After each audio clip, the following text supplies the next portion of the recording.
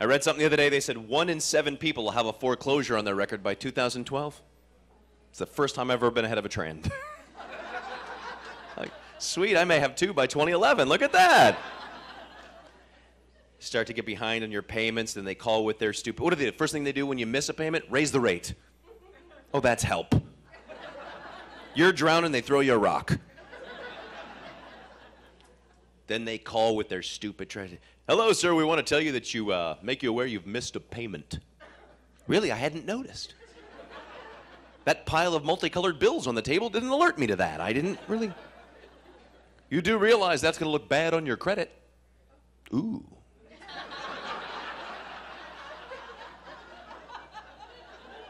Well, do you know if you don't make this payment, you may not be able to get another loan? Well, I can't make the payments on this one, sir.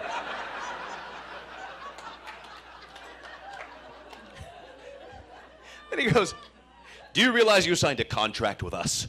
Yeah, I do, but do you know what the terms of that contract were? No payments, no interest.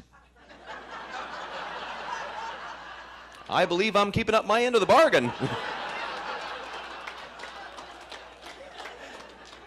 As a matter of fact, I still have no interest in making no payments.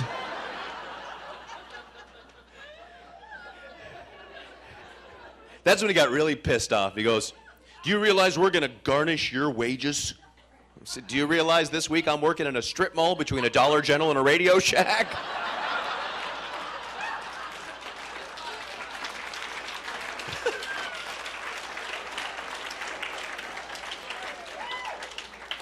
You'll be garnishing that with a lemon wedge and some parsley for all you care. That's... Oh, hard to keep up with money these days, especially now. I got 5 kids.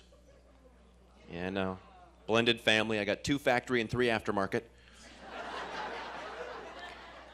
Oh, people freak out. They go, oh, man, how are you going to put 5 kids through college? Easy. They're not all going to make it to college. I'm saving up for 3 tuitions, bail, and rehab.